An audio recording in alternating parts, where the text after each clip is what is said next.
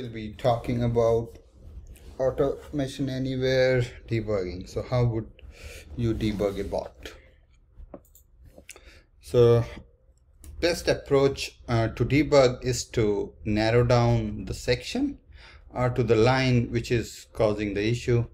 In order to do that, you would need to be able to see what each line is doing. You can debug by using message boxes, but you can only watch variables at one point in the code, and if you need to debug more, then you need to put message boxes all along your bot code, and then when you need to deploy that to other environments, you would need to disable or remove all those message boxes. So the better approach to debugging is, as we see typically in any programming language, is the ability to move line by line through the code and see the value at each line. And Automation Anywhere gave the option to debug a bot. So we have a debug view that will be going through. It is a very helpful feature, and one should always utilize it when developing a bot and when debugging a bot. So let's move on to the control room to see a scenario of debugging a bot. So we are in control room right now, and I have created a sample bot to show you how debugging can be done. So I named it sample move file from origin to destination. So what this sample bot is doing is taking the file from an origin folder and moving them to destination folder. So if you see the origin folder, it has these 5 files. So what bot is doing is moving all of them to, let me delete what file I have, all of them to destination folder.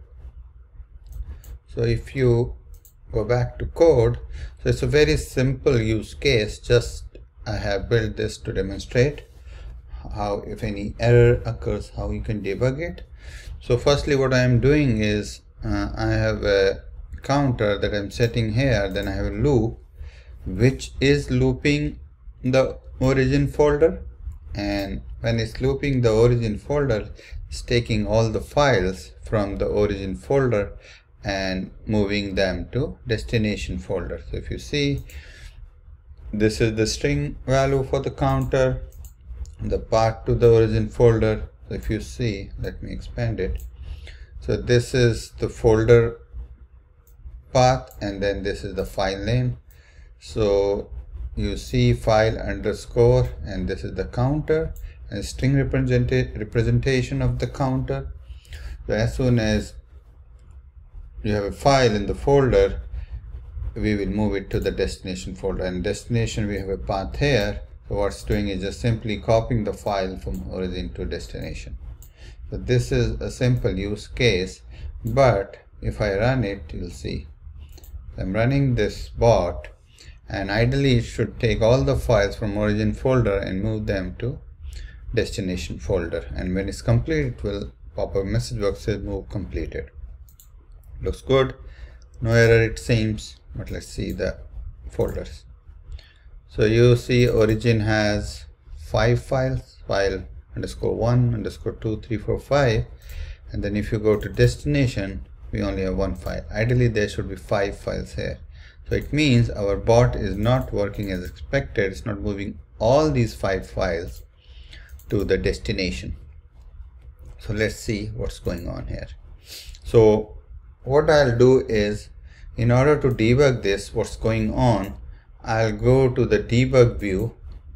So this is the debug view, so you can watch all your variables here, and then this is your code. And there are a few things you can do. You can put a breakpoint anywhere you want to watch the variable at that point. You can have multiple breakpoints at different places, and in order to run the bot, you can click on this button, or you can also click on F5. So let's start debugging this.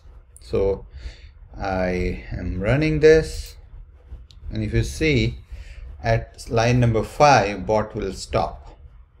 See, it stopped here. I want to see the counter 1, file counter blank, because I have not yet set. So one way is for me to go line by line, and for that I can use step over command F6. So if I click on this, the bot execution will move to the next line. If you see this highlighted here, so it means bot at line 6, and you see the variables getting updated, file counter, PSTR file counter.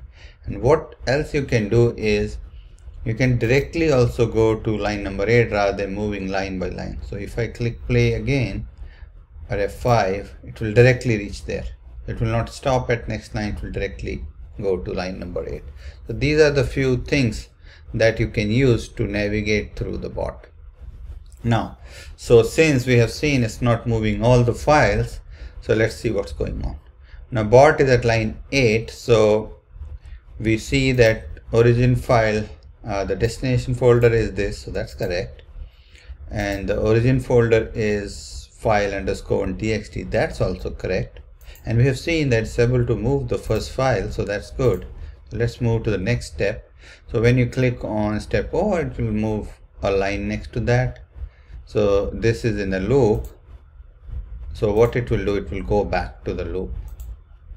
So it goes back here, then next line it comes here, then next line it goes here, and let's say I want to stop at 8, so I'll click on this one, so it will directly go to 8. Now let's check the variables on the left. Either you can go directly or you can filter, whatever makes it easier for you. You can just filter that, or it will show all your variables. Destination is correct. Let's see what's going on. The origin, you see, origin is still file 1, although it's the second time it's looping, so it should be file 2. Let's check once more time in the third loop what it does. Go to the next line, the next line, and let's directly move to line 8. Now let's check destination, same, that's good. And you see the origin is still file 1, so it means this path is not changing. Every time it's a constant path. Let's see. So if you see the path, so it's coming from origin destination, and if you see here, this origin is found from PSTR file counter. So if you see PSTR file counter, it's also 1. It should either be 2 or 3. So it means we have a counter that's not increasing, and we can clearly see we have set one counter, then we assigned that, it's a number type of variable, and we assigned it to a string type variable, but we are not incrementing anywhere. So that's the problem here. So what I'll do is I'll exit debug, let's close it, and let's increment the counter by 1. So let me search for increment, and let's move that here. Let's move the increment below the copy, and let's put fpnum file counter increment by 1 assigned to num counter. What will happen, as soon as the bot reaches line 9, it will change the counter to 2, and in the next loop hopefully it fixes it. Let's again go back to debug, and let's put a breakpoint. Let's remove this breakpoint, let's only keep it 8, so we can see the origin and destination path. Let's again run it in debug mode. Now it's running in debug, it will directly stop at line number 8. Then we can monitor all the variables. Now you see, so in the first round, it has a file counter value 1, and a destination or the origin is file 1. Okay, now let's run again the second round. Oh, now it's 2, so that's good. You see here also it's file 2, so it's working as expected. Let's run it one more time. So it's 3, so that's good. So let's you can remove all the breakpoints from here. Let's remove them and run it. Bot completed. Now close this and let's see what happens.